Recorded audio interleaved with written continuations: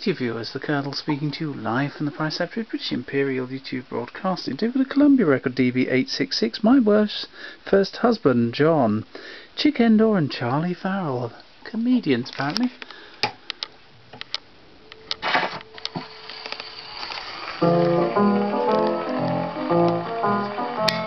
You've heard of Julius Caesar and the great Napoleon too. Great men, that is true, and great things they could do. And of Washington and Lincoln, great men in their day. But the greatest man that ever lived has just passed away.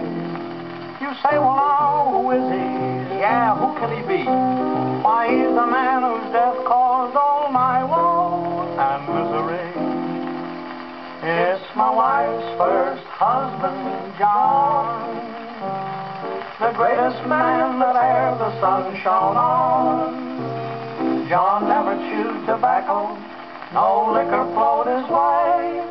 I know it 'cause I hear it 10,000 times a day. John never lied and never tried to fool her anyway. And every week when he'd come home, he'd hand her all his pay. But all good things must end sometime, and John's run his last race. And he's in the quiet churchyard now with a smile up on his face. And no one envies him as much as the man that took the place of my wife's first husband, John. It's my wife's first husband, John.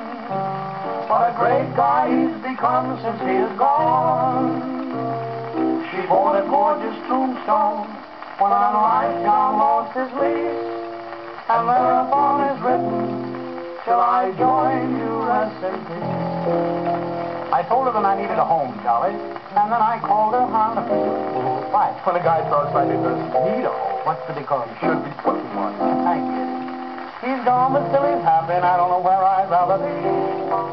Here or in that churchyard, 'cause in my dreams I see, looking through the pearly gates and smiling down on me, is my wife's first husband, John.